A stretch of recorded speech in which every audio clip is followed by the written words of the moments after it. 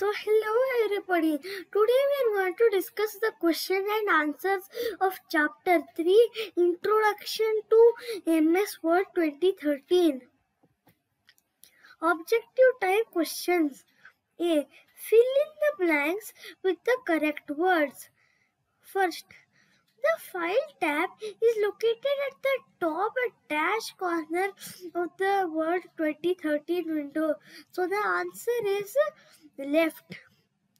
Second, the dash bar is placed at the top of the Word 2013 window.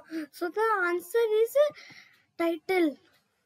Third, to the right of the title bar, there are 3 buttons.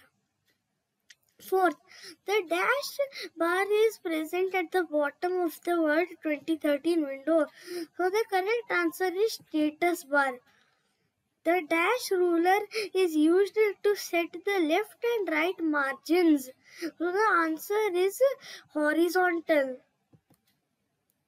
B. Write T for the true statement and F for the false one. First, the minimize button is used to reduce a window to a small icon on the taskbar. So the answer is true. Second, the save option is available on clicking the File tab. The answer is true. Third, the keyboard shortcut to save a document is Ctrl A. So the correct answer is false. Fourth, you cannot change the font size of the text. So the answer is false. The selected text gets highlighted in grey color.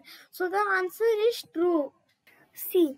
Choose the correct option. First, which of the following commands are available on the quick access toolbar? A. Save. B. Undo. C. Repeat. D. All of these.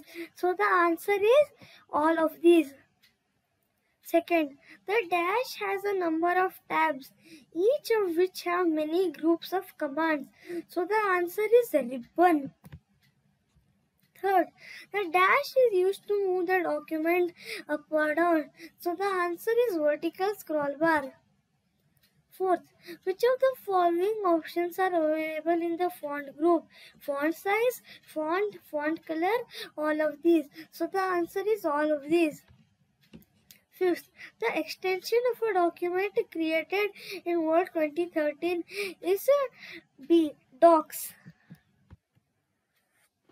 Descriptive type questions. D. Answer the following. First, name the ruler that is located on the left side of the Word 2013 window. So the answer is vertical ruler is located on the left side of the Word 2013 window. Second, name the 3 buttons present at the right end of the title bar.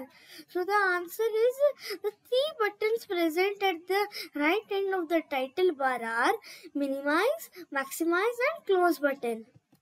Third, which is the tab and the group that has the option to change the font size and color? So the answer is the home tab and the font group. On it has the option to change the font size and color. Fourth, what is the difference between horizontal and the vertical ruler? The horizontal ruler is used to set the left and right margins of a document, whereas the vertical ruler is used to set the top and bottom margins of a document. Fifth, what is the use of horizontal scroll bar? The horizontal scroll bar is used to move the document left or right. Application-based questions. A. Identify the toolbar shown in the figure alongside. So the answer is quick access toolbar. B. Observe the figure and answer the following.